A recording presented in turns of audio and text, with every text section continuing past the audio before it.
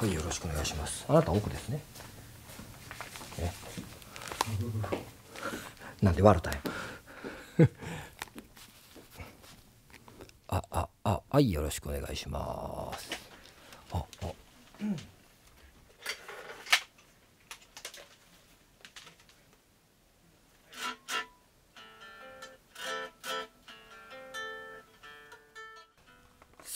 さあ、よろしくお願いします。楽しみだったんです。ファーストテイク出るのね。今日は存分に楽しみたいと思いますんで、ミュージシャンの皆さん準備はよろしいでしょうか？聞いてもわからんっていうのは OKOK 音で答えてくれてね。春内さんで準備いいですか？ああ、それがそういうことなんじゃ。 OK、 行ってみましょう。私は私と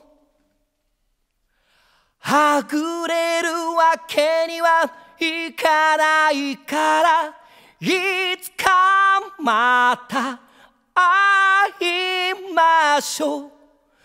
その日までさよなら恋心よ。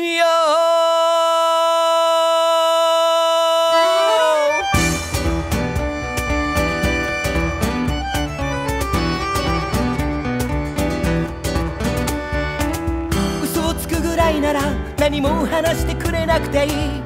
あなたは去っていくの、それだけは分かっているから。見つめ合った私は可愛い女じゃなかったね。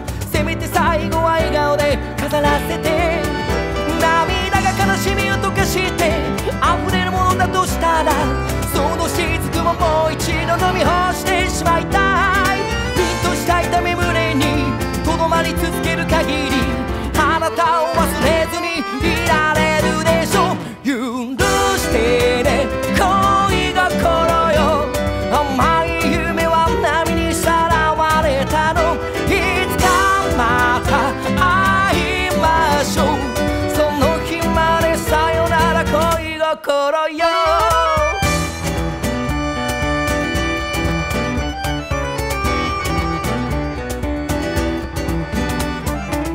時を重ねるごとに一つずつ旗を知っていって、さらに時を重ねて一つずつわからなくなって、愛が消えてゆくのを夕日に例えてみたりして、そこに確かに残るサウダージ。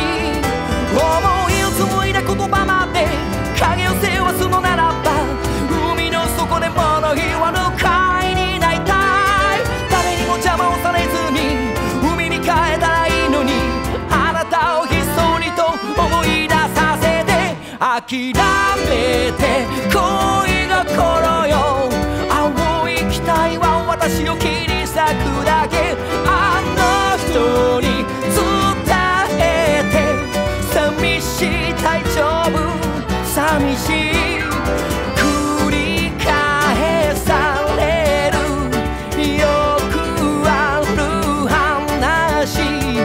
出会いと別れ、泣くも笑うも好きも嫌いも